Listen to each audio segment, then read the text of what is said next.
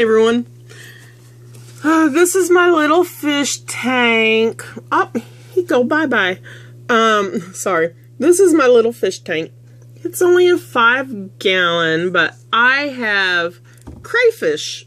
I don't have your typical fish, but back here is my new crayfish, and he's, whoops, right there. And where'd he, there she is. But that is my new crayfish that I just got, and my other crayfish is mad as a dickens at me because I got a new crayfish, and let's see, he's hiding. There he is. You see? He's right there. There he is. He's mad because I went and got a new one. I thought he looked a little lonely, so I went and I got him a little friend to play with. Hopefully it's both male and female.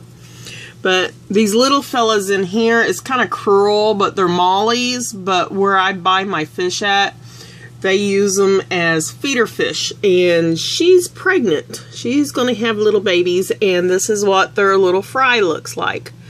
Yes, I had one in there before it became dinner.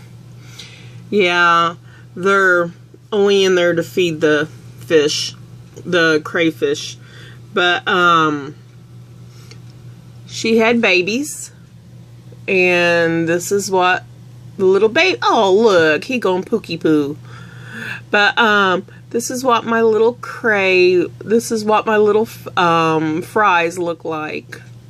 I gave Red my, my bubble eyes, my black bubble eye fancy fins, and my frogs.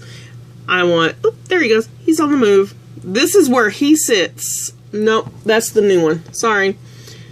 The other one likes to sit up under there. So now the one I just got is really, really mad because he was trying to dig out that corner there to get out. He's mad because I invited someone new to the territory. And they're pretty territorial if they don't know one another. But they will get to love each other. Love each other. I haven't gotten a name for them yet, and do not suggest Sean or Terry. I don't think that they would, well, yeah, kind of crabby, you know, but I don't think that they would appreciate it. I know, so bad. But anywho, this is just a short video to show you my little new friends I got from my art room. He's going, come here. I will beat you. And the other one's like, stay away from me. Stay away from me. I don't want nothing to do. Let's see if I can get him to move. I got a stick here because when I feed them sometimes, I have to, their food gets stuck. There he goes. He's not happy. See?